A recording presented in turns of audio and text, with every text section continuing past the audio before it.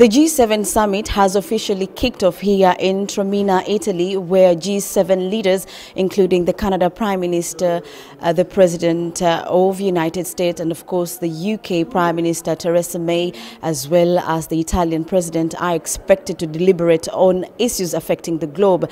The European Union has taken the earliest opportunity to call for a united front amongst the member states if any global challenges that are ranging from the climate change to terrorism to the conflict in Syria as well as Ukraine is to be addressed. Each day we are confronted with these strategic global problems that pose a threat to peace and security in Europe, in Asia and in the Middle East.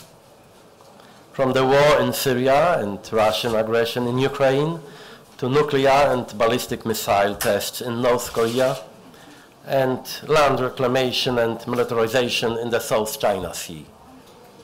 If our group is not determined and united enough, the situation in the world can really get out of hand. Speaking on the sidelines of the G7 summit in Taormina, Italy, where President Uhuru Kenyatta is expected to address the summit, European Union President Donald Tusk and European Commission President Jean-Claude agreed that despite the G7 members having varied opinions on matters globally, there was need for members to reach a common ground and a consensus if global challenges that range from climate change, terrorism, conflict in Ukraine are to be addressed. As you can see behind me, security officers are keeping vigil in light to what transpired in UK, where more than 22 people perished in Manchester. Of course, the leaders who are meeting here in G7 summit are expected to discuss global terrorism as well as security matters.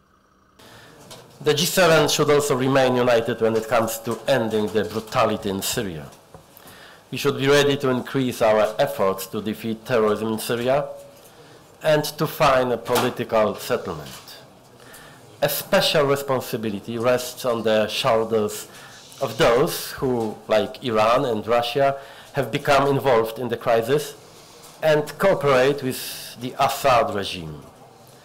Instead of wasting time, they should use their influence to enact a real ceasefire, stop the use of chemical weapons and ensure safe and immediate humanitarian access to all the people in need.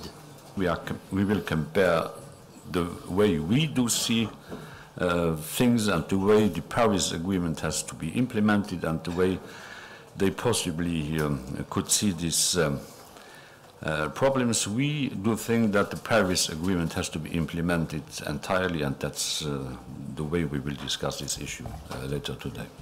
President Uhuru Kenyatta is of course expected to address the summit tomorrow, that is on Saturday. This is the very first summit he will be addressing at the G7. Kenya, it's critically important that we've been recognized as one of the countries, right, that should be around the table, should be included in this discussion. And we think it's a great honor and prestige. And we'll be having bilaterals, yes. We'll be having bilaterals with a number of countries.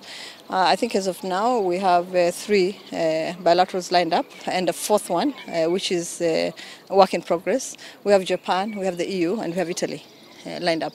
We're also working to see whether we can have a conversation with Canada. So we'll be discussing all those issues, funding issues, investment issues, peace and security issues, regional issues. President Uhuru Kenyatta is of course expected tomorrow to hold bilateral talks with Italian Prime Minister, Japan Prime Minister, as well as EU. Key on the agenda is to discuss matters regarding global terrorism, security issues, migration issue, especially the refugee crisis that has rocked Kenya, among other issues, as well as to increase funding on the AMISOM mission. Reporting for KBC Channel 1 in Taormina, Sicily, Italy, I'm Linus Mwashiradi.